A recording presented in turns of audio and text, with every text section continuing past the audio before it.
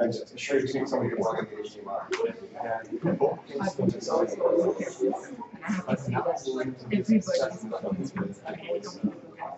that's and this is here. Primary one. so now rather than observation, like is what's the dimension of differentiation? Because I assume that there's something when you break the piece, you're still going to do this, right? The DB is still the best control. It's not just by this, by this, and the DB has the same process, like, right? Yes. Yeah.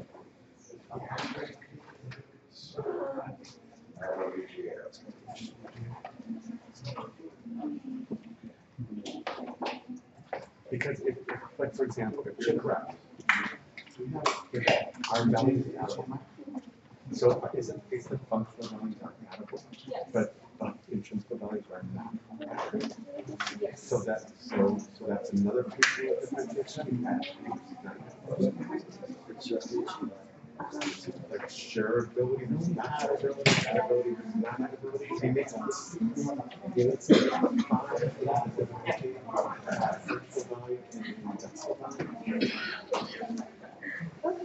So that's these are the five things, and these are the 5 things, and you say here are the 5 things. Okay. Put that proposal together and just take it.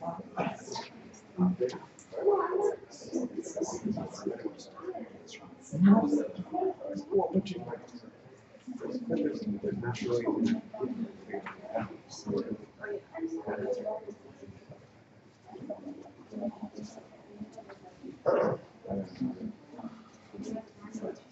Tapping on your phone. Everything virtual.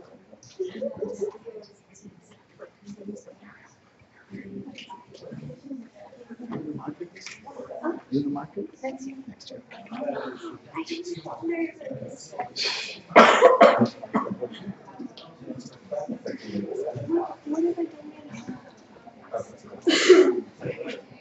Oh, I forget it. Oh, I have to first.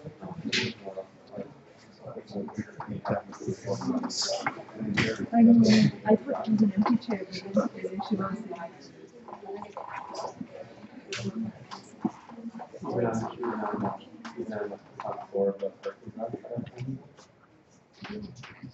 That's usually where you get.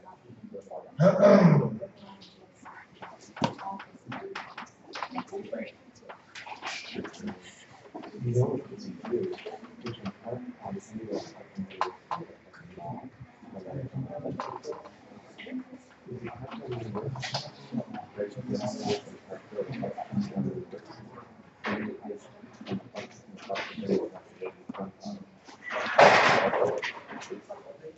I do that sometimes when I was younger. I was sort of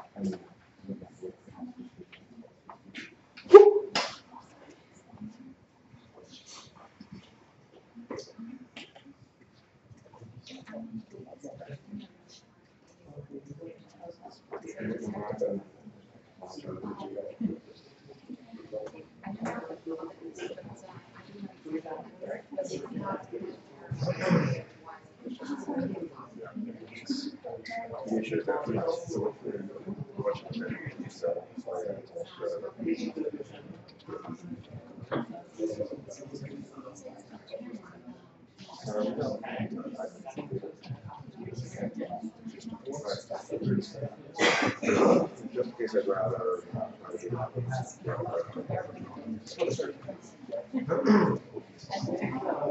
Okay, no problem. I'll try to get it.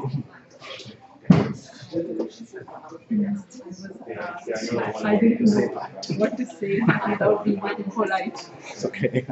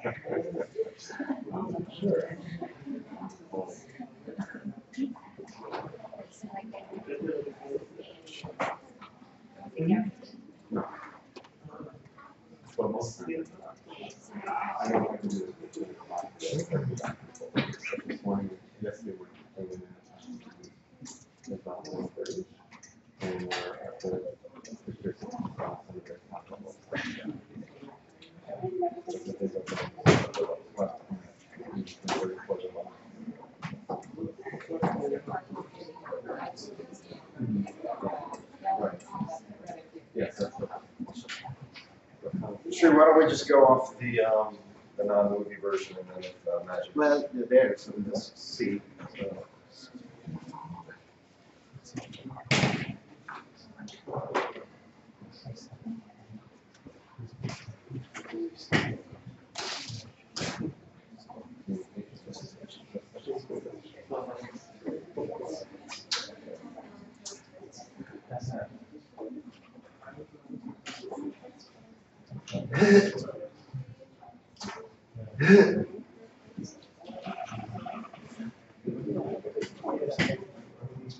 I did, so I just put them up there. Doesn't have to notice the pictures.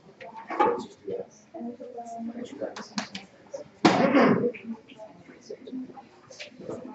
There? Sure. Go to the back. Let's do it.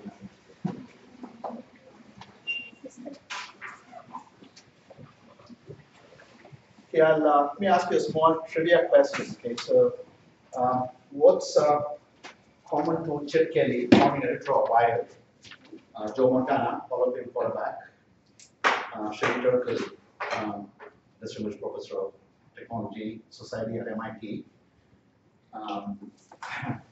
Jane Rosenthal, Chris, I'm gonna ask you, no bubbling. I gotta know Joe Montana's jersey number, because I don't have it. Jane Rosenthal, producer and co-founder of Tribeca, and also Phil Rosedale, the founder of Second Life. All these people have something in common. So that's a question. What's the trivia question here? One beer for anybody who gets it, without Googling. Is it a nice game? You owe me a beer for that. I've won several beers at this point, right?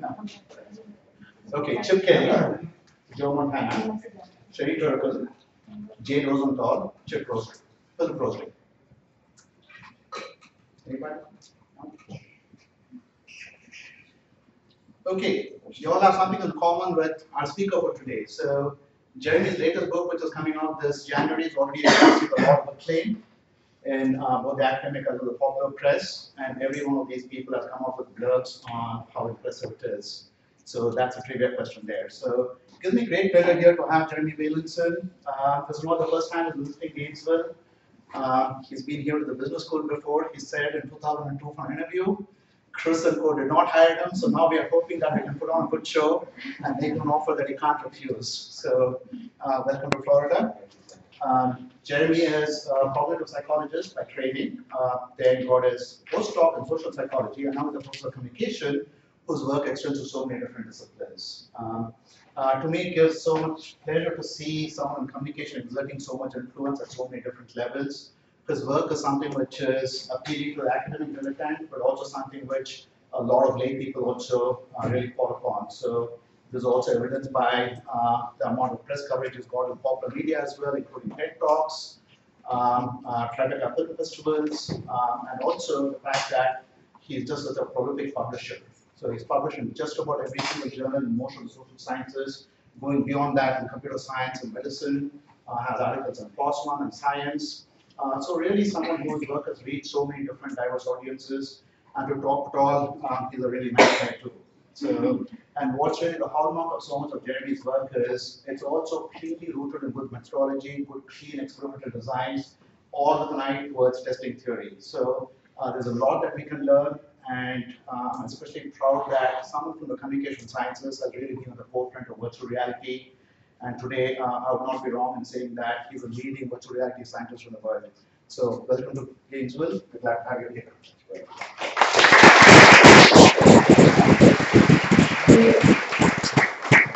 Sri, how do you send your computer to the? How do you send the PowerPoint from your computer to the? Sorry, I thought that was on.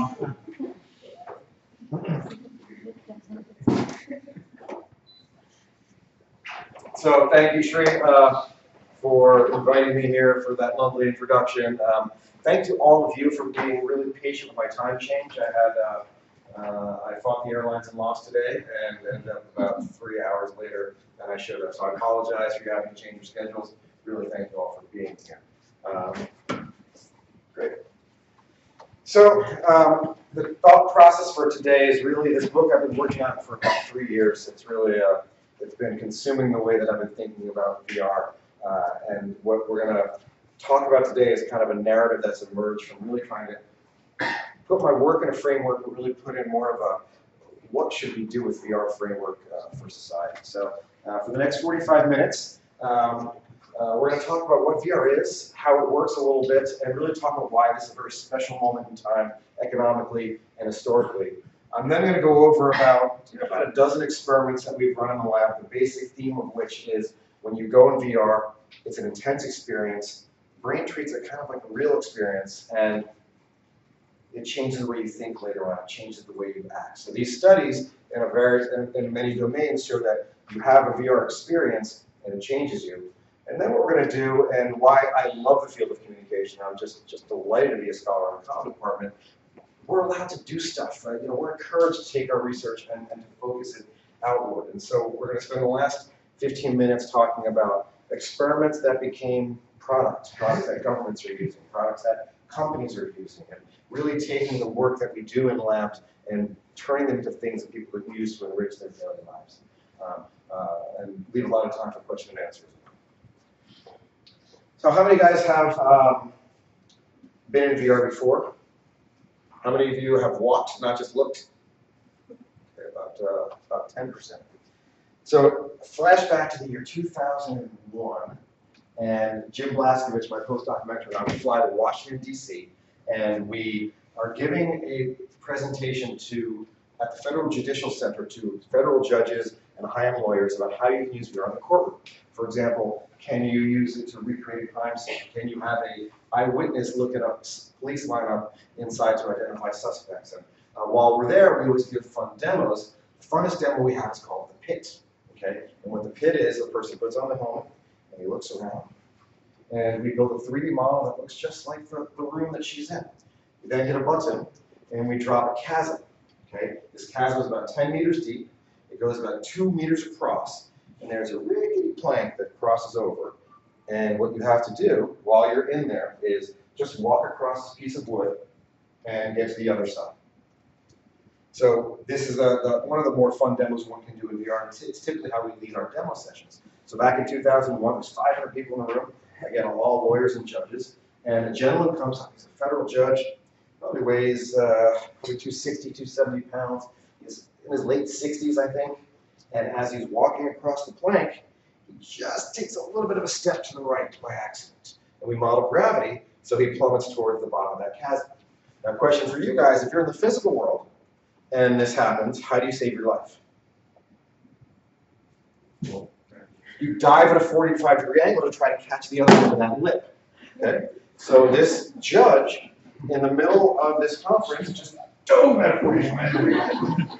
Now it gets worse. This is my first public demo. I literally demo 2,000, 5,000 people a year through VR. My first public demo, I had my hard drive sitting on a table at a really sharp corner. Okay? So this guy dives, and his face is about to hit this corner, and my one move is to dive at him and to knock him over to redirect his trajectory so he didn't cut his face on. He was fine. Okay? So no one got hurt. He was a good sport about it. Nobody sued me. I didn't end up in jail. But the point of this long story is to illustrate something called presence. Presence is defined by communication scholars as the illusion of non-mediation. When VR works, there's no gadgets, there's no field of view, there's no pixels, it's just an experience. And that reaction that I described to you with technology that's now 17 years old, I get that reaction every day. VR feels real, the brain treats it as real. For the rest of this talk, I'm going to talk about, you shouldn't think VR is a media experience. Yes, we study media, but in my humble opinion, if you're going to think about the proper way to incorporate VR into your life, into your research, into your products, treat it as an actual experience. That judge, the real room didn't exist. Everything was in VR for him, and that is called presence. So my lab is considered by most technologically at Stanford to be one of the best in the world. I can brag about that because my amazing students do all the work. It's really not me. It's got a really sensitive tracking system that can track their arms and legs to 1/10 millimeter accuracy. We have an array of 24 speakers that can spatialize sound so that if a bird flies by, you actually get the sound from it. We have a floor that shakes using a piston system based on low-frequency speakers. We have virtual scent. We have touch devices that it's a destination. That being said, my lab is becoming completely obsolete as a physical destination. The hardware on the consumer side it's just coming like the freight train. So I'll tell a story. In March 2014, Mark Zuckerberg came to my lab. We spent about 3 hours together. He got demos using our high-end system. We talked about the applications in terms of poverty, in terms of communication and entertainment and training. And so Zuck leaves, and then 2 weeks later, my daughter Edie's born, my second daughter. It's amazing. As a tenured faculty member, I plan on working 10-hour weeks and just enjoying my lovely daughter. And the day after Edie's born, Zuck buys this little company called Oculus that no one had heard of yet. They had no consumer product. They had very little IP. They never made a profit in any year for what we now know to be $3 billion. Okay, $3 billion. So the New York Times runs a front page article on the business section saying the visit to Bailenson's lab in part caused Zuck to buy Oculus. And since then, I've been working 16-hour days, 6 days a week, bags under my eyes, running around. You know, it's a very special moment in time. So I can promise you, I work with all these companies in some form or other. Each of these companies is spending 8 or 9-figure budgets on their VR products. It is too big to fail. It's, you know, there's all of them taking slightly different approaches, but all of these guys working really hard to get VR in your living rooms. And it's a special moment in time because this is a medium we've been studying for quite some time. And things that used to cost. So if you go to my website and read my published work, I would say 80% of my papers, the subjects in these experiments were wearing these guys. Each one costs more than my car and weighs so much that afterwards your neck hurts. What we're using now costs less than a fancy dinner and light and fluffy and comfortable. And we're now at the point where we can literally put thousands of people in VR at once, and we can pull this off technologically, and we can pull this off economically. So it's a very special moment where VR that makes you feel like you are transported mentally is free and cheap. But a lot of you in this room, this is a great room because most of you have done VR, you're probably like my grandfather. This is Popper, he's 92 years old. And I put him in VR, and he looked around, and he said, this is pretty cool. What's the point? Okay, and most of you have probably done VR and said, I can see someday that's kind of cool, but what's the point? And really, that's what this book is about. And anybody recognize the novel that this is the cover of? Catch-22. Thank you. So it's about paradoxes. The brain treats it as real. Remember that judge dove into a table in front of all of his peers.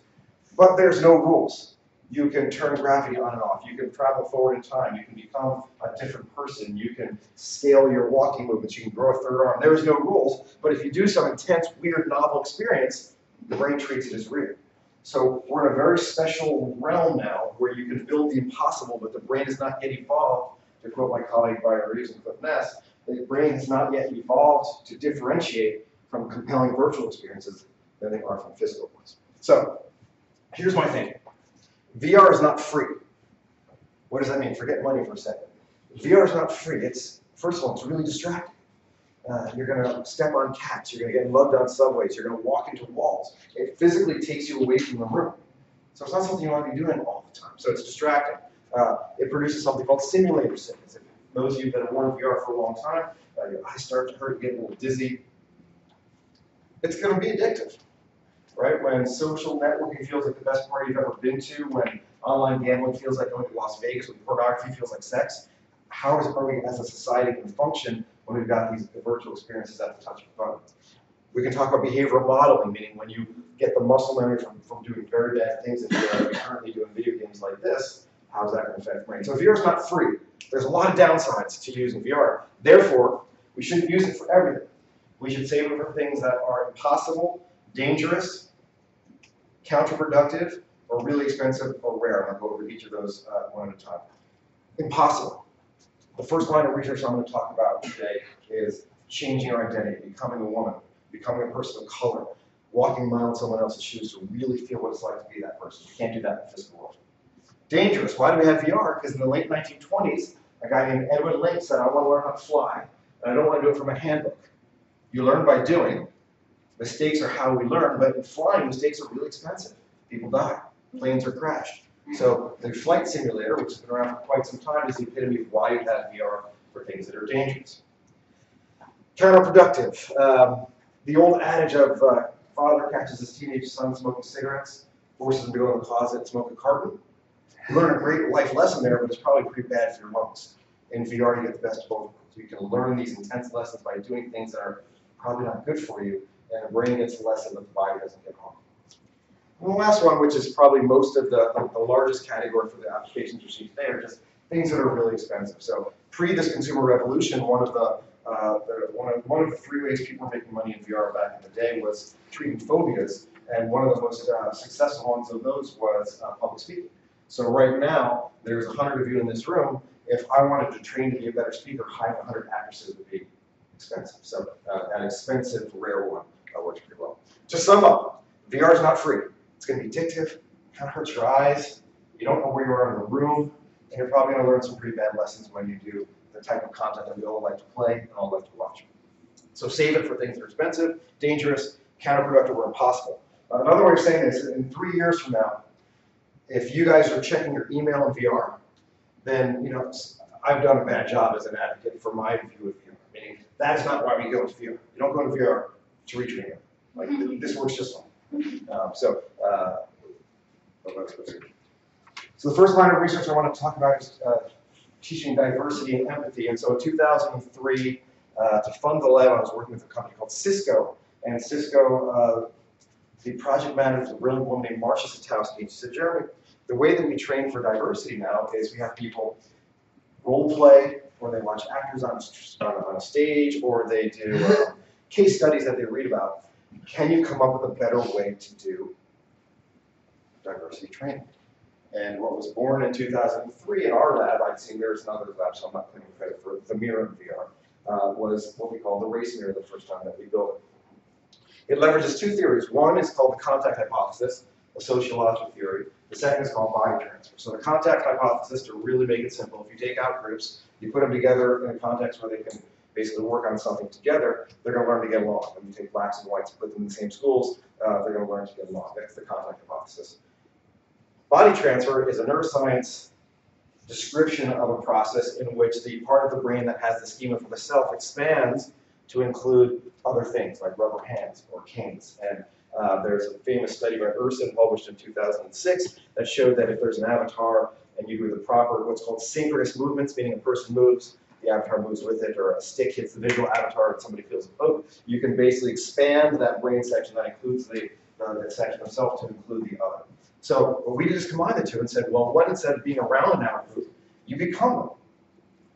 And so in our studies here, somebody walks up to a virtual mirror, I see myself as a white male, and I gesture in front of the mirror for about 2 to 4 minutes. I see the synchronous movements, I have them go through all sorts of movements, maybe we do the poker paradigm, you then bend down, so you can't see yourself in the mirror, and then you come up, and you're a woman of color, or you're 65 years old, or you're just a different person. You then repeat the body transfer to further hammer home the fact that the identity has changed, and then you network in a second person into VR, and that person does horrible things to you, says horrible things to you, sometimes assaults you about your race, about your gender. So you're wearing the body of someone else, and you experience this trauma firsthand. And in writing the new book, I had the pleasure of reading every single paper that's ever been done in this domain, because in addition to my group, who's been doing this for a good 15 years, Mel Slater's group does some, and our own Shri has done a very nice demonstration of people with mental illness a good decade ago, and so I got the pleasure of reviewing the work in this area. And what I can say is, so in my lab we've looked at using this for race, we've looked at it for gender, we've looked at it for ageism, we've looked at it for discrimination against handicap. Let me actually give you an example of a recent study we published. Sung Ju Ahn, who's a professor at the University of Georgia, her dissertation had people go through a very difficult sorting task. And they either did it while imagining they were visually impaired, or they did it while I used the HMD to literally take away their ability to see well. So they became impaired, or they imagined they were impaired. And she did a number of methods. The first is she looked at if you were actually going to help someone who was impaired, not say you're going to help. We rarely trust self-report in the domains of these difficult behaviors to change. So what she did was she had people sit down, go to the web, and this after they paid for the study, and find websites that would be difficult to see if you're impaired, and email the webmasters and ask the webmaster to change the font, to change the color schemes, etc. So one who is impaired will be able to see better. When you become impaired, you spend twice as much time helping others than when you imagine.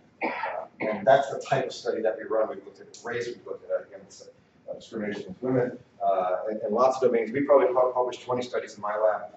In general, VR works better than controls. What I can say across the studies, VR compared to imagining it, watching a video, works better than control conditions. It doesn't work in every single study. And in a given study, say if you have 3 dependent variables, it doesn't always work in every DV. So I want to be really careful in talking about how robust these results are. In general, VR very consistently outperforms controls, but it's not, in this new age of statistical descriptions of studies, and especially when it's so important, it's important to be careful about it. So this is Adam Silver, the commissioner of the NBA, and Adam came to the lab because he wanted to learn about gaining billions of more fans by putting people courtside in VR. And he arrived at the lab and I said, I don't think that's a good idea. You get people dizzy, it turns out the camera people are very good at those angles. But they stayed for 2 hours, and in particular, Eric Hutcherson, the head of human resources for the NBA, he was very taken by this idea of, can we use VR for making NBA people, not just players, people more aware and more tolerant of these situations. And we had a very public dialogue about that. And then Roger Goodell, who's the head of the National Football League, to his credit, he came to the lab not to gain more viewers, because he wanted the NFL to be the leading organization of having very visible people thinking more deeply about these issues. And I'm very proud to say, as of 5 months ago, Combine was in February, 6 months ago, at the NFL Combine is where scouts and managers interview players. We trained the GMs and we trained the scouts using an interview simulator. So think of it like a flight simulator. Let's practice having conversations, difficult conversations, intense conversations where mistakes are free. And we built what I believe to be the most realistic virtual human dialogue system. I know we've got some of Ben Locke's students in the room that I just met, and I think that you'll love to see the way that we did this. But we're using it out in the field, and these people are actually getting better and not making mistakes while asking questions. I'm doing a lot of work. The big thinker in this on the NBA, on the NFL side, is a guy named Troy Vincent, who's the vice president of operations. They just really need to watch this organization take this seriously. And what I loved, and this was Troy's decision, was not to start with the players, not to pick on the players. Let's start with the owners, and let's start with the executives. And that's been really fun to watch. How many of you guys are going to read the talk tomorrow? Fantastic. Meaning, because then I will talk about this, which was my plan. So let's shift away from empathy and altruism, and I want to talk with the environment about. I mean, I would love it if you all came to talk tomorrow, but I'm going to talk about something that I will now also talk about tomorrow. So one of my academic heroes is a woman named Jane Lubchenco, Dr. Jane Lubchenco. She was the head of the National Oceanic and Atmospheric Administration under President Obama for 4 years. In that 4-year period, there was more natural disasters, droughts, floods, tornadoes, things of that nature, than any other 4-year window in U.S. history. Okay, scientists, of course, and coming to Florida, I don't need to tell you guys, there's a reason for this intensity of the storms and the frequency of the storms. Scientists believe it's due to climate change, but a major portion of the population does not. And how do you bridge that? And what Dr. Lubchenco says, and this is the quote that I like, when people directly experience something, they see it in a different light. So I interviewed her for the book. She's one of the heroes of the chapter called Worldview on using very healthy environment. And she tells this amazing story of going, I'm not going to say the lawmaker's name, a very prominent lawmaker who is a climate change denier. A disaster hit his hometown, and Jane had a heartbreaking job. She has to visit these places that have been devastated by natural disaster. It's a great job because she gets to help them, right? So it's an intense experience. And she tells the story of this lawmaker who, after the disaster had hit his town, he literally says, quote, I have become a believer, I have seen the light. Meaning, because this disaster hit his town, he now believes in climate change. And again, in this room, the Republican Congress makers from Florida believe in climate change. Right? Why is that? Because their districts are having these experiences. So when you experience something, you see it in a different light. So the first study we did here was about paper use. In 2009, the New York Times published an article written by Leslie Kaufman. It said if you use that soft, fluffy toilet paper that we all like, it turns out that paper is made from non-recycled pulp. That non-recycled pulp, 50% of it comes from second growth forest, 10% of it comes from virgin trees, old growth forests, a lot of them from Canada. So we are deforesting, pretty intense trees that have been around for some time, for a task that's probably not so essential. So article comes out in 2009, nothing really changes. I live in San Francisco, the crunchiest place on the planet. Many stores don't sell recycled toilet paper. The ones that do, you've got to unpack for it. Why do we continue to deforest for something that's probably not essential? So in our group of studies, and again, Sanjuan was the lead on this work, everybody got the stats I just gave you, and then we had 3 experimental groups. One group read a beautifully written narrative of what it'd be like to cut down a tree. The second watched a video that was shot from the shoulder of a lumberjack. The third put on the helmet and had what's called a haptic device. It was a device that shook their arms, and they had a chainsaw where they had to cut down 2 trees. When the trees land, the floor thunders up. It's really intense, really intense. So people that come to my lab, I get calls 4 months later, and someone will say, Jeremy, I went to the toilet paper aisle and I thought about you. I'm okay with that. But we never trust self-report. So in our studies, we had pre-post measures. Do you plan on using less paper after this experience? Everyone shows a reduction in their intended paper use. But only the VR group changes.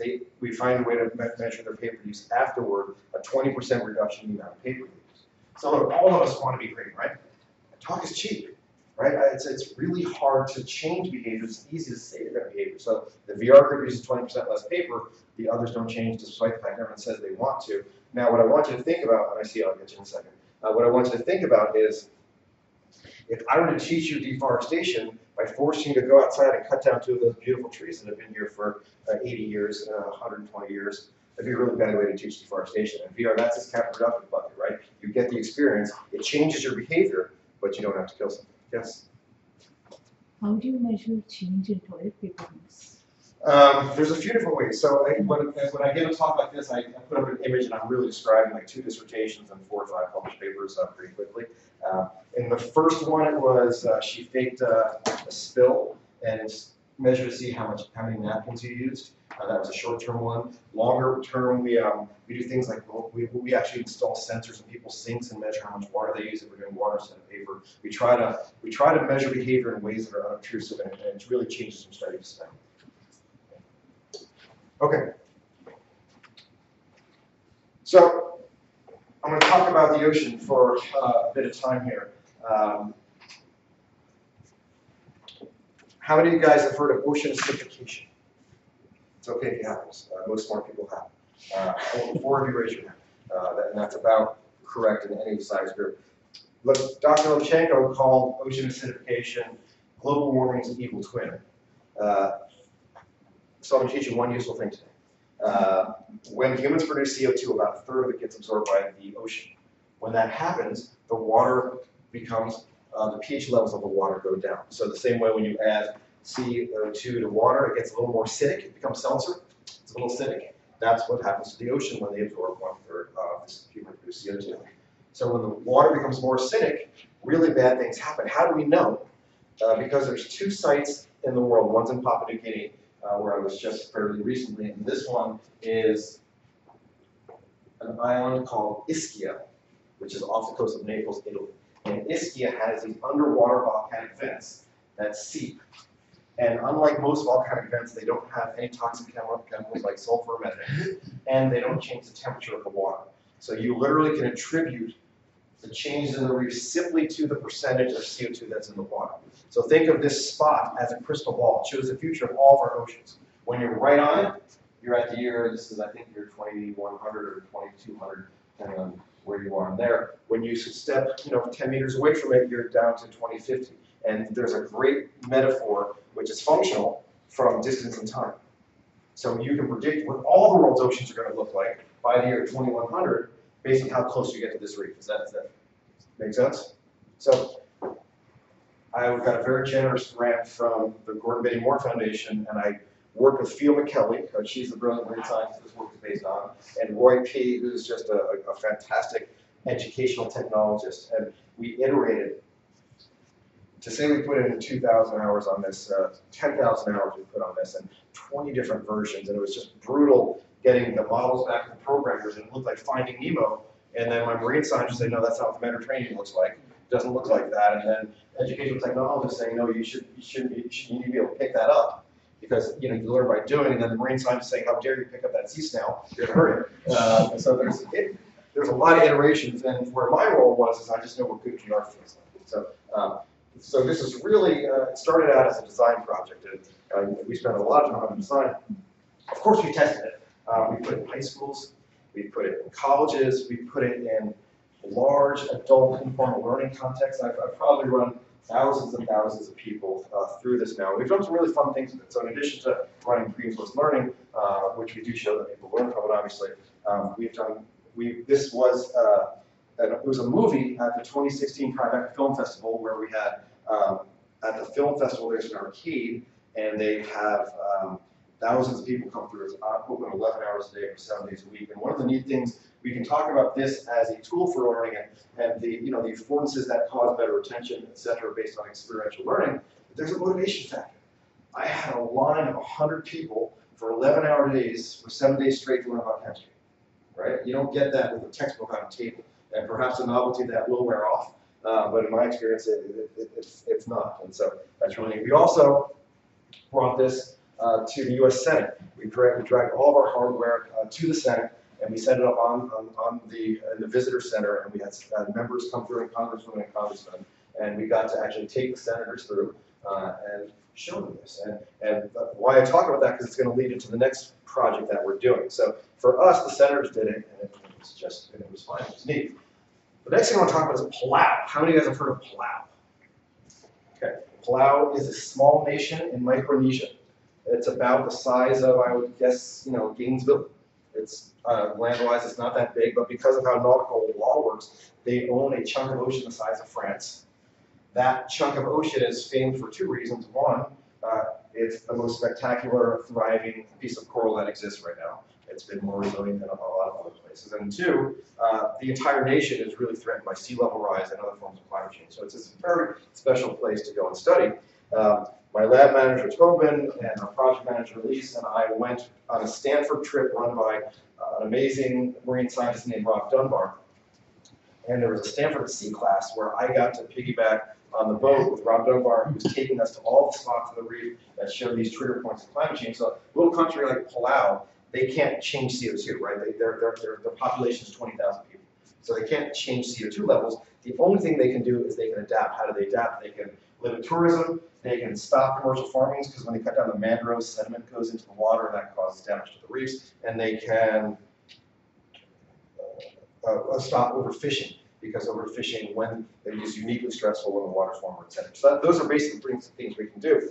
The point of this story is when I went to the U.S. Senate, it was an honor to be there. It was awesome and it was humbling. But nothing happened.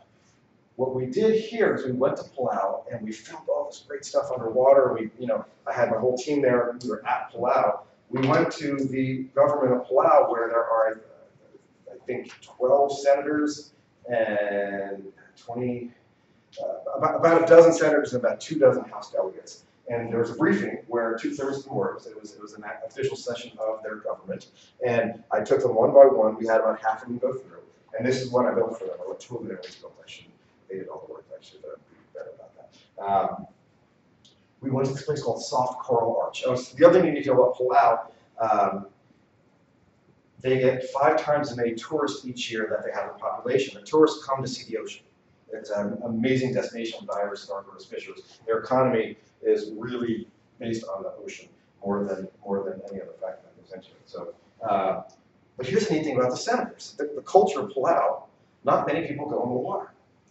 Some are afraid of sharks. A lot of them like to fish. But this idea that we go there to dive and see the ocean, it's not part of what they do. Of the 12 lawmakers I ran, only 1 had been in the water other than we. Okay, so they didn't see this. So there's a neat background there. So soft coral arch is most coral reefs, they don't have shape. They're just in the sun. Soft coral arch is this rocky arch that because of the arch, it's shady and it's part of the coral that you don't see anywhere else. This really long, flowery coral grows. And it's one of the reasons tourists come, is to see this spot. This spot is the size of this room, maybe twice the size of this room. And we got there at like 7:45 a.m. We set up all of our underwater rig and captured this amazing pristine footage. And at 8 sharp, we had the first boat of tourists come in. And these tourists couldn't swim. They all had fins on and they were all clinging to this this kind of floaty life raft type thing. And what you saw is them just, as they went through this arch, their feet just trashing this coral, knocking it into the water, and that happens 10 times a day, right? So that was the first one. But we filmed it. And so what we did for the House delegates and the senators, we put them in VR, and we had to look down, and first of all, we had to look around, wow, it's amazing. And so that part was astonishing, because most of them hadn't been there. And this is one of the most important places in their reef and hence their economy. And then I said, look at this one piece of orange coral, and we hit a button, and we brought in the tourists. We swapped the video, and the reactions were really intense. That day, there was a resolution passed specifically about how the government of Laos was going to work with the climate change scientists. Now, the VR was one small part of that, and probably had only a tiny bit of influence, but the point is we had access to half the government. They all did it.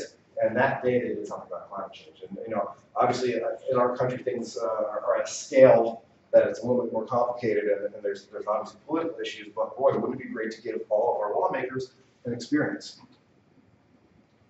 How are we on time, Sri? Maybe another 10 minutes. 10 minutes. Okay. So let's yes. So Hal Hirschfield is one of Laura Carsonson's grad students. She's a professor in psychology. Hal did his dissertation in my lab, where the question that he was consumed by was one raised by a philosopher, Parfit. Humans were very good at imagining pleasure. Right now, all of us, it's happy hour. We're going to get out of this talk, we're going to have some dinner, we're going to have a beer, we're going to watch a baseball game. What's hard to imagine is pain in the future. It's hard to get people to defer gratification, to defer pleasure now, to avoid pain later on. So Hal's run 20, 30 studies, he's now a professor in business school at UCLA, trying to defer gratification by connecting someone to their future self. And so Hal studies, he'd have somebody walk up to the virtual mirror, and you would do the body transfer I talked about. But in this study, we actually scanned your body, and then we used a computer graphics algorithm to age you, so that you'd see you're 20-ish, and you see what you look like when you're going to be 65, and then we did the body transfer. Now, the neat thing here, from an application standpoint, it's not very neat. 20-somethings are not putting any money in the bank. So the actual math tables say that when 20-somethings become 60 or 70, they're going to be in poverty because they are not saving money. And it gets worse because the 20-somethings now are going to live till they're 90. And there's probably not going to be Social Security. So the macro people are very freaked out about this. And so anything you can do to get somebody to put money in the bank is a great thing. And our studies, what we do is we give them the option, here's some money now, or if you put it in a savings account later on, we'll give you more. And is somebody willing to defer that gratification? So I will not go into all the details of the studies. Al's published a bunch of them showing that this, compared to just about every control condition you can think of, causes people to defer gratification and actually save more. The fun thing has been taking this now and actually working with the financial institutions to have them build this. So I'll talk about this one, which is very public, but there's about a dozen that are doing similar things at this point. And this is face retirement, and Bank of America Merrill Lynch figured out a way from a camera and a webcam to scan your face, build a 3D model of you, and so here's your 35 and here's you at 67, and then when you do online banking, your future self is part of the interface. So every financial decision you make, your future self is staring at you. Okay? What's that? I have a question about this. Can I finish talking about it first? Yes, of course. Okay. So your future self is staring at you, and the more you put into savings, the happier your future self gets. Okay, so they built this interactivity to reward you in a way that leverages lots of tools that we know about psychology to encourage you to save. And what I'm allowed to say is the data, without giving specific numbers, because they don't give me those specific numbers, they love this. It's one of these amazing win-wins, right? B of A makes money because you're putting money in the bank, but people are saving more money, and it's kind of really effective tool. Yeah? So, in your early part of the presentation where you were talking about being in somebody else's body, there was a protocol associated with this body transfer. Yeah. And it sounds like this works even without that, going through that set of steps to cognitively reframe. Yeah. So can you provide some... If you have an external representation, there's about 5 things that can do what's called self-presence. It can look like you. You can choose it. It can move with you. Simultaneous things can happen to you and it, for example, the poking. And you can share the same perspective of it from a perceptual standpoint, first part. I'm probably missing a couple, but off the top of my head, those are the 5 ways that I'm remembering of scientists trying to do it. The way that works by far the strongest, according to Slater, who studies this mostly, is the synchronous body. So that's the home run. You just can't do that at scale. And so what B of A did is they just figured trying to do this with the, it's mostly it looks like you, but you're also choosing it. You get to do a couple things, and we know that these choices really influence. Again, I don't have their back-end numbers and how it's working, but Thank you. but it's a great topic for a reason. I mean, so many unanswered questions there. That's good. Okay, the final example before I hope we have questions. I want to talk about football. We're 100 meters from a pretty special place here, right? It's a stadium, and so this is the story of Derek Belch. Derek took my virtual people class in the year 2005, and he said to me, Jeremy, at the end of class, can we use VR to train athletes? And I said, Derek, it's a brilliant idea. It'll come back in a decade when the technology's ready, because it's just not ready yet. So he did. He came back and got his master's with me in the 2013-2014 season while he was an assistant coach working with David Shaw on the football team. And at the time, what's called spherical video, which is not computer graphic-based VR, but using a sea of cameras to capture a scene. It's very hard to do, but you're just able to do it. And Derek somehow convinced Coach Shaw, who's a really forward-thinking, great guy, to give us 5 minutes of practice time on Monday. So coaches choreographed practice down to 30 seconds. And they thought for 5 minutes on Monday, he'd let us drag our rig on the field, have the quarterback step off and put the rig where the quarterback would be. Our defense would pretend to be the team we were playing that Saturday, and they would put up 10 to 15 tricky plays that are packages that we thought we'd see, blitzes that we know the team likes to run. Then we'd go back to the lab and we'd feverishly stitch this together and get it ready. By Wednesday, we'd put it in the football office, and then the players would train. And what they would train is we were not teaching how to kick or how to throw. We were teaching them to make a decision. So when a quarterback goes to the line of scrimmage, he just goes in, he's basically got 3 things he can do. He can let it roll, which is keep the original play. You can kill, which is go to the next play down the queue. Or he can ask one of his running backs to move to pick up the block. So he's got about 3 parameters that he can move with. All of this happens very quickly while the defense is running around and while all the fans are training. So that's the trained decision making. After 3 weeks, Coach Shaw made it mandatory for all the players. It was working so well. Our team outperformed expectations that season. Of course, I would never claim any credit for anything that our players would do. Our quarterback for that year, Kevin Hogan, he claims the best 4 games he's ever played in his career were after he used that. Of course, we try to diminish that, but this is Kevin's quote. Derek graduates on January 2nd, 2015, forms a startup called Striver on January 3rd, proceeds to sign 6 NFL teams that year to multi-year contracts using VR. This is Carson Palmer with a system in his house. And what Striver, this company that uses VR for training, it just becomes this prolific growth, and there's 20 college teams using it. NFL, it's, you know, I don't want to go into too many details. Here's some of the teams that we're working with. We're working with the German national football team now to innovate all sorts of spectacular uses. It is one of the neatest, you know, I've been doing VR for a while. It's one of the neatest times you've ever seen it actually be used. You know, getting away from this, boy, it would be cool if we could do this. We're seeing these people use it. And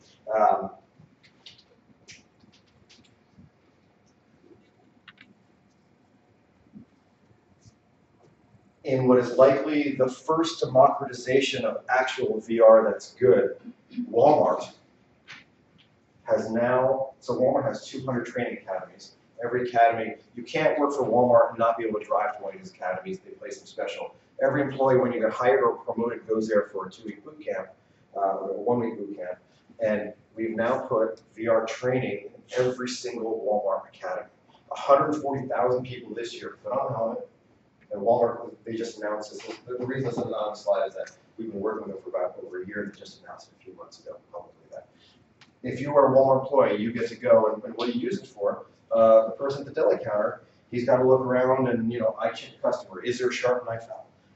The manager's got to practice having a difficult conversation with an employee. The person on the food aisle, is something stacked wrong? And they are, again, they don't give us the back-end data, but they've got a really specific way of tracking the success of the technology, and it is working. It's getting these employees into situations that are rare. So the funnest event for this, funnest for me because I don't have to work on that day, is Holiday Rush, what some people call Black Friday, well, of course, Holiday Rush. You put this on, and there's a zillion people there, and they're all screaming at you. And we actually took footage on Holiday Rush in a Walmart, and nothing prepared you for that. And what we have is the CEO saying, we can now prepare you for that. So it's a neat model. So I wanted to respect and leave time for question and answer. VR is here, technologically, economically. Don't treat it like a media experience. The brain, you know, it's probably closer to an actual one, and hopefully we can brainstorm ways in the Q&A to help think your issues. Questions? Yeah. It seems to me like the majority of these have to do with emotional contracts. Further than that, it also seems that a lot of these have to do with not observing how people react or any kind of basic research, but it's applied research. So can you put that into context for me? I want to make sure that that's what we're talking about, that we're encouraging certain behaviors or certain perspectives as determined by people who create these. So the narrative of this talk is does have an applied bent to it. I probably publish 10 to 15 journal articles a year that are highly theoretical. And all of these things, for example, the tree cutting paper is motivated by something called locus of control. The age study, it really begins with this idea of self-efficacy. And so the work tends to be, when we do the domain work, we tend to use the theory of the domain. We also develop theories of VR. I don't talk about them much because they're kind of, they're early. So when you think of theories of what is presence and what is, you know, things like media richness, and so we also do work in the domain of media on the theoretical side. But you know, when I first got into VR, there was this maddening, in my humble opinion, just back and forth on what is presence and what is immersion and these labeling. And I said, you know, let's just do stuff. I want to do stuff. And so I do have a doing stuff bent now that I'll never get evaluated again by Stanford. I can say that. Yeah. Pardon my English, it's not very fast, I speak slowly. So the question you're asked to ask, how can it help me? So I'm doing my research on cancer communication in the developing world. I come from Bangladesh, which is one of the poorest and one of the densest countries in the world. And we don't have hospitals in rural areas. So my research is stuck at a point that how do you build infrastructure to help rural people to get cancer screening and cancer treatment. And while listening to your lecture, it came into my mind how VR can work in that scenario. Is there any literature that has been done in this area in health communication with VR? So the growing medical applications of VR are massive. In terms of screening, so I don't know a bunch on screening. So where VR comes in very handy for screening is when body movements are a part of it. So for example, because you're moving around in VR, and we record every micro movement 90 frames a second at a very high accuracy rate. So if you're trying to diagnose, disorders that have movement associated as a symptom, it works really well to put them in situations where they do stuff. When we get into the medical domains, where I really like to talk about is, there's two projects that I like to talk about. One is about pain reduction. So presence in VR is necessarily trades off with actions in the physical world, which is why I'm worried about distracting people walking around. It turns out one of the home run applications discovered in '95 by Hunter Hoffman at the University of Washington is that you can use VR to reduce physical pain. So he had burn victims, vets, when you change their bandages, this acute pain, opioids don't dent it. In VR, when you put them in the snow world, the subjective perception pain goes down by like 70%. Massive, massive effects. The other thing this project that I'm working on with a woman named Anne Lubin at Stanford, kids who are going in for pediatric surgery, what we built is, or what they've built with my very small participation is, kids basically get to visit the hospital in VR. They get to go to the waiting room, they get to see their anesthesiologist. We've actually built a way for them to do breathing practice inside. So it's basically a pre-inoculation of stress reduction so that when they actually get there, they're not so freaked out. I have a follow-up question. That is, of course, it has to have a financial benefit to the providers. So when it comes to developing countries, which are inherently poor as well, so what can be a financial model to implement VR technology in that sense? So I threw a conference in Los Angeles in 2016 where I brought the 8 most brilliant women and men that study VR medicine. And I brought the FDA and I brought insurance adjusters and we had decision makers and I just tried to get them to get along. Like, so how many guys have heard of the VR pain research before today? Like this is, I call it the worst kept secret in VR. Like there's 100 studies published, 4 or 5 of them large sample, random assignment trials. It works. It's not always 70%, but it's typically in the 25% range when you look at the meta-analyses. VR reduces pain. We have an opioid crisis. Let's stop using drugs for everything and try VR for certain cases. So when I threw this conference, there's all sorts of smart people who've got to figure out regulation and money strategies. I'm just trying to get the people aware. Hunter's work was in 1995. Like Skip Rizzo's been using VR to treat post-traumatic stress disorder in vets for over close to 30 years. And whenever I give talks, they say, that's really neat that you can use VR to treat vets for PTSD. Why does nobody know this? So I believe there's a money issue that somebody's got to solve. We've been trying to get the big drug companies to believe that it's within their wheelhouse to be the VR folks too. Like that's just another way to reduce pain, and a pharmaceutical company can also have VR. Is kind of how I found it. Yeah. Sorry to ask. Please, okay. I wonder if you want to cross any ethical issues or problems with IRB, since these are such intense personal experiences. So there's I'll just give an example from what I'm working on now. Courtney Cogburn, my colleague at Columbia, she's a professor that's been studying race, specializing in black-white racism. And we've built, it's about a 12-minute journey where what she wanted to do was to create an experience where it's not just somebody says a nasty thing to you once. Racism is something you deal with all throughout your life. So you start out as a 7-year-old and you're in school and the kids are ostracizing you and then the teacher punches you for something but not the other kids. Scene 2, so there's also scene 3 where you go for a job interview and you don't get the job and for various reasons. It's scene 2 that we've had some problems with for when people of color go through it because it's a stop and frisk scene and you actually have to be down on your hands and knees and put your hands up and the cops just really berate you. And these are all based on not just true stories but documented experiences of that come from film. And we've had some people, that's the first time that I've ever built something that had some reactions that made me think it's not that it's not worth the outcome, but that we have to dial that back. But from the IRB, when I talk to the IRB, I say from a media effects standpoint, right? Like just runs the media effects and technology lab here.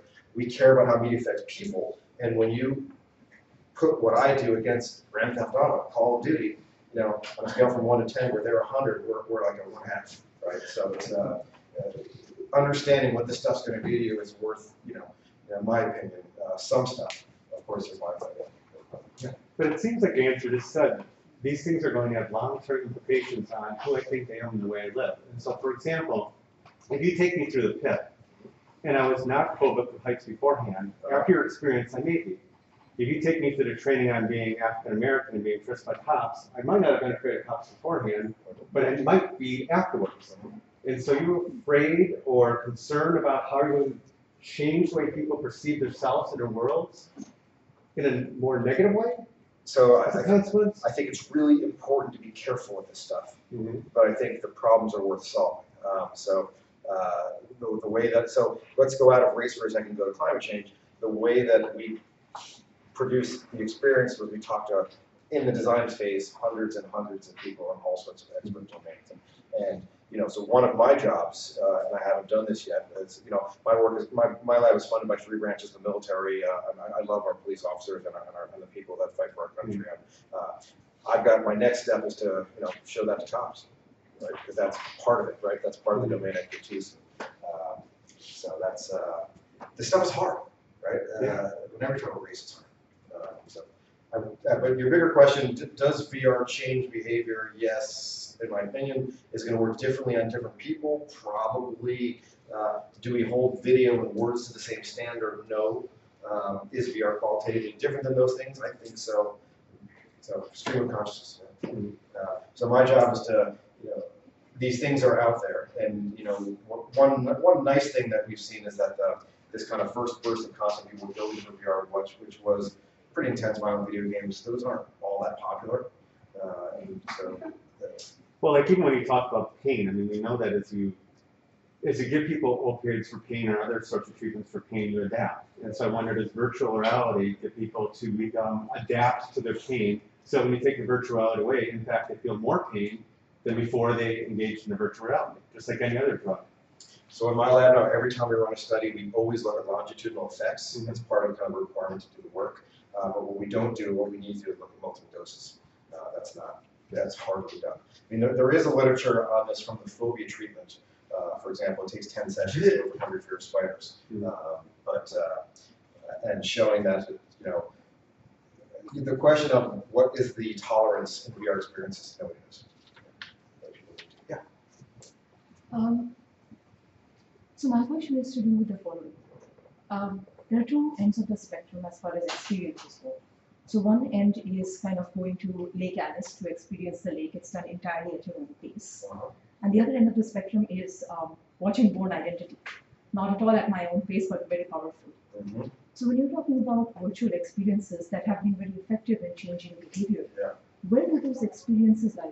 What do you find is most effective? The maddening. So the ironic thing about what's happening in VR is that 2 struggling industries, film and journalism, are thinking that VR is their answer. But storytelling is really hard in VR, right? And we can talk about all the differences why. So I gave the keynote address at a very large film festival, and I looked at the audience, to all these actors and directors, and I said, do not screw up movies with VR. You guys are brilliant at what you do. Okay, you get to control where the person's looking, right? So when you think about this idea of filmmaking of plan to payoff, which is, you notice that this bottle there, that's how I know that Shree's the bad guy. If I don't, in VR, I'm looking, boy, those lights are really cool, and I don't see the bottom. So how do you solve that? I believe, and maybe the tolerance effect will have this, but I don't think. I love watching zombie stuff. It's a guilty pleasure. I watch Walking Dead. I watch Romero movies. I don't want that in VR. Like, I don't want to feel that zombie on my arm. I don't want to smell the stinking flesh. Like, I like that level of separation. So I think film is just an amazing medium, And it should, look, I argue with colleagues about this every day. It's just, I don't see the bridge. That being said, Hollywood is pouring lots of money. As you guys know, in the journalism school at college here, journalism, every organization is trying, the Times hard the most. Yeah. Since you mentioned Grand Theft Auto, Yes. so when people talk about VR experiences, part of it is about the experience, the sensory stimuli, the sense of presence. But part of it is about interactivity. So given that when people used to talk about virtual experience, they talk about gaming simulations. What is it about VR that really differentiates from simulation like flight simulator or video game experience, where there are some level of sensory stimuli and you have the interactivity? So, Byron Reeves advisees Jim Cummings, he's now an assistant professor at Boston University. He and I published a meta-analysis together that looked at. I published that. I know, right? Yeah, we got a friendly editor. That looked at every single paper that's ever looked at the features of the technology, things like field of view, interactivity, number of degrees freedom of track, resolution, everything you think of. About 80 published studies and a lot that weren't published, and basically computer effect size on it. Happy to talk about the specific results of that, but as typically happens when you do a meta-analysis, the results are nuanced. Update rate matters a lot, number of degrees, so interactivity features matter a lot. Stereo doesn't matter as much as you think. Resolution matters a lot less than you think. So the features can line up. My intuition and experience that the more you're doing, a lot of the theories drive our work, and we look at body cognition to drive a lot of our effects. And so to me, the more you get that body moving, for example, with our ocean studies, what I didn't mention about Stanford, the ocean acidification experience, we've run thousands of subjects through that, and we can measure how effective it is, but you get all the tracking data. Meaning you get, did they pick up 4 snails or 8 snails, and did they walk 3 meters, or what we can do is come up with this method of exploration or play based on how much they move, and you can actually correlate learning with the amount of movement that people do. But look, this field, when we were talking earlier about the theory of the media, immersion, so Slater has convinced the world we're going to call immersion the hardware, and then presence the subjective response. The field of trying to relate those two and to figure out how important each of those features are, it's ongoing. Very ongoing. Yeah? I'm a visual designer working on a study of VR with delirium patients, and I was wondering if in your work or in working with your colleagues, you've ever come across any sort of visual design techniques that would help with VR in terms of trying to engage a user in a certain experience or distract them from a certain experience. Is hyperrealism always the end goal with VR, or does really distorted visuals help with certain other sort of outcomes? Are you aware of any sort of research on that sort of topic? So I can speak specifically to the level of photographic realism. Have you read the Blaskovich 2002 Psych inquiry paper on his model of social influence? No, I haven't. He pits realism against other features. So I read a lot of Jim's work, Jim Blaskovich, on that. So in general, movement is always movement tends to be more important than having it look great. Appearance less important than behavior. It's kind of a theme that pops there. But obviously the domain is important, and I don't know that much about your patients to be able to speak intelligently about what we're. But I'm happy to talk to you more offline and describe what you're trying to do. Thank you very much. Yeah. So in terms of effectiveness, so in your experience, what's the difference between photorealism, like the studies of the NFL versus like 3D model environments? So the NFL, when Derek and I were figuring out what we're going to do, in particular, a quarterback makes a decision because somebody flexes a wrist muscle, and they see that cue, and that changes everything. And so we chose to go straight from video as opposed to CG, not because there's an inherent difference, but tracking every possible movement on a person and then rendering it appropriately on a CG avatar is still not possible to do. So for us, the reason why we chose video was not because we cared about photorealism in and of itself, because photorealism is necessary to convey the body movements where people were getting their learning cues from. In general, the benefit of CG is you get to do stuff. It's interactive, and the benefit of video is it's cheap and it looks real. Right? So for example, these with the allowing lawmakers, the wow factor of them seeing real fish swim up and then wasn't, a video game that was important to them. They were signing a bill that day. So there's some context where, even the best CG, which my lab almost exclusively uses CG, still looks a little bit resolution. So, there's some point, there's kind of a bias against secret as well. Perhaps time for one last question. Anybody? One last question. Okay, if not, let me just make a quick plug for Jeremy's talk tomorrow. If you want a double dose of Jeremy, he's also the keynote speaker at the Climate Change Summit tomorrow, which is going to be held at the Rights Union, the Rion Ballroom. That's from 2 to 4:30. So there, the talk will be focused exclusively on some of the work that he's doing in his lab with climate change, some of which he touched upon today. But otherwise, thank you very much. Thanks, guys.